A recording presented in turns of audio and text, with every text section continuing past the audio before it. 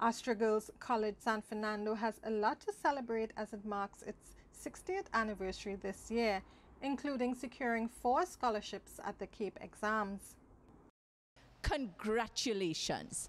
I feel you have really placed us once again on the map of excellence as we at this college continue to change and transform the landscape here at ASJA Girls College San Fernando and the Victoria Education District. Well done, ladies. Well, the school held a simple ceremony for the scholarship winners on Tuesday.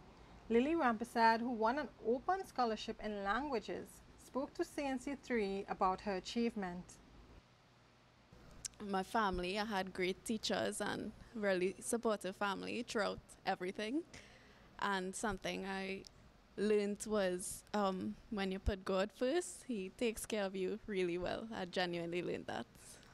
Meanwhile, Amy Narayan said her additional scholarship in the field of modern studies and humanities has given her the opportunity to pursue her dream. I was currently pursuing psychiatric nursing, but with the scholarship I plan to change and go to UWI to pursue English language and literatures education, because one of my goals is to become a literature teacher.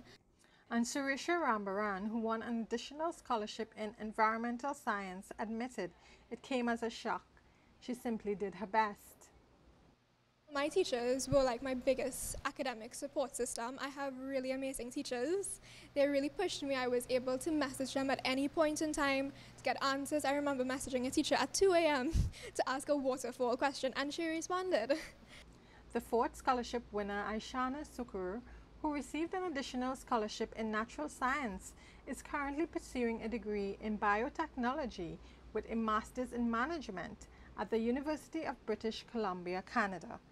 Sascha Wilson, CNC3 News.